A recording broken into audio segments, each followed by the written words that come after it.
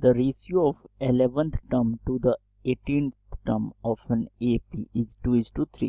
Find the ratio of 5th to 21st term. ठीक है, and also find the ratio of sum of first 5 terms to the first 21 terms. ठीक है, तो यहाँ से अपने पास अगर अपन देखें, लेट्स से अगर मैं AP बोल रहा हूँ तो AP में दो क्वांटिटी होना चाहिए. ठीक है, कैरेक्टरिस्टिक क्वांटिटी फर्स्ट टर्म. ठीक है, तो AP के फर्स्ट टर्म को लेट्स से मैं A बोल देता हूँ और इसके कॉमन डिफरेंस को अपन क्या बोल देते हैं, D. ठीक है, तो कॉमन डिफरेंस को मैं यहाँ पे D बोलता हूँ. ठीक है, तो अब 11th टर्म क्या होता है इसके लिए, nth टर्म अगर मैं बोलूँ A nth टर्म इसके लिए. ठीक है, A nth टर्म क्या होता है, A plus n minus 1, A plus n minus 1 into D, ये इसकी वैल्यू होती है.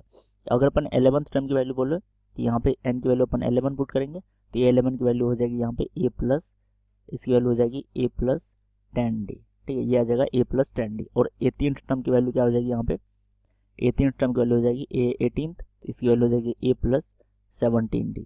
अब इन्होंने गिवन है कि इसका रेशियो जो वो क्या है 2:3 है. क्या गिवन है यहाँ पे, A11 डिवाइडेड बाय A18, इसकी वैल्यू क्या गिवन है अपने पास 2/3. तो A11 की वैल्यू क्या है अपने पास A plus 10D divided by A18 की वैल्यू क्या है A प्लस 17D, और इसका रेशियो क्या गिवन है अपने पास 2/3. यहाँ से अगर मैं A और D में रिलेशन निकालूँ क्रॉस मल्टीप्लाई करके, यह आ जाएगा अपने पास 3A plus 30D equals to, यहाँ पे आ जाएगा ये 2A प्लस 34D. यहाँ से अगर अपने इसकी वैल्यू देखें तो A और D में रिलेशन आ जाएगा, ये आ जाएगा अपने पास 3A माइनस 2A A, और इधर आ जाएगा ये वैल्यू 4D. तो A और D में ये रिलेशन आ जाएगा, A की वैल्यू जो है वो 4D होगा. ठीक है, अब अपन यहाँ से आगे अपन इसकी वैल्यू देखते हैं क्या निकालने को बोला है. Find the ratio of 5th to 21st term. तो अगर मैं A 5th की वैल्यू यहाँ पे बोलूँ, ठीक है, तो A 5th की वैल्यू क्या हो जाएगी यहाँ पे, A 5th की वैल्यू हो जाएगी A प्लस 4D. ठीक है, A प्लस 4D. तो 4D की वैल्यू अगर मैं यहाँ पे पुट करूँ, इस इक्वेशन को अगर मैं 1 बोलूँ तो 4D की वैल्यू A की इक्वल है, तो यह जाएगा A plus A which is equals to 2A. और इन्होंने नेक्स्ट टर्म क्या बोला था 21st टर्म, तो A21 की वैल्यू क्या हो जाएगी यहाँ पे, A21 की वैल्यू हो जाएगी A प्लस 20D. यहाँ से इसकी वैल्यू क्या आ जाएगी यहाँ पे, यह आ जाएगा A प्लस, इसको अपन लिख सकते हैं 5 इंटू 4D. ठीक है, तो 5 इंटू 4D. यहाँ से अगर अपन इसकी वैल्यू देखें तो यह आ जाएगा A प्लस 5, और 4D की वैल्यू अपन यहाँ पे A पुट कर दे, 4D की वैल्यू अपन A पुट कर दे, तो यह आ जाएगा A प्लस 5A.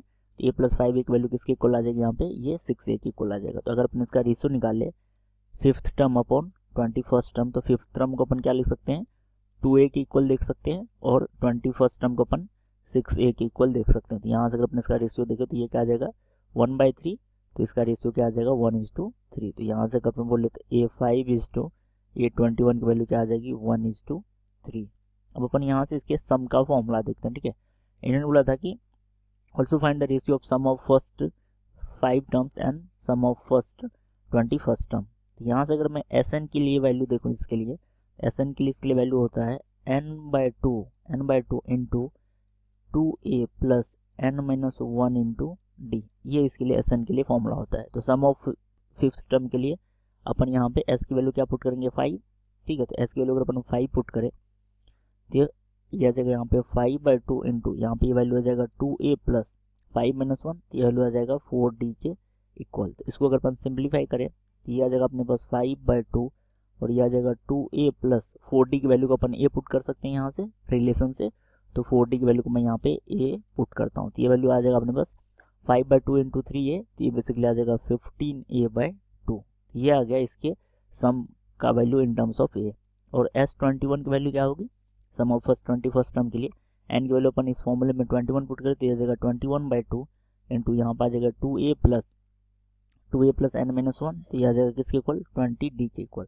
यहाँ से वैल्यू आ जाएगा 21/2 इंटू यहाँ पर आ जाएगा 2A प्लस 20D को अपन क्या ले सकते हैं A के टर्म्स में 5 इंटू 4D, और ये आ जाएगा अपने पास 5A के इक्वल.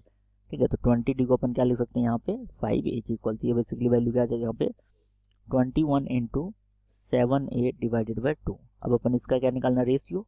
ठीक है, S5 डिवाइडेड बाई S21. ठीक है, सम ऑफ फर्स्ट 5th टर्म और सम ऑफ फर्स्ट 21st टर्म. तो इसका रेशियो अगर अपन देखिए तो आ जाएगा 15A/2 डिवाइडेड बाई ये जगह 21 इंटू 7 डिवाइडेड बाई 2.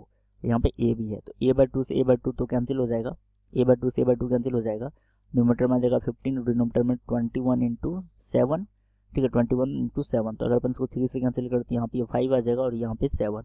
तो इसके लिए वैल्यू क्या आ जाएगा 5/49। तो इसका रेशियो क्या आ जाएगा यहाँ पे, अगर अपन देखें तो S5 इज टू S21 की वैल्यू आ जाएगा अपने पास 5:49।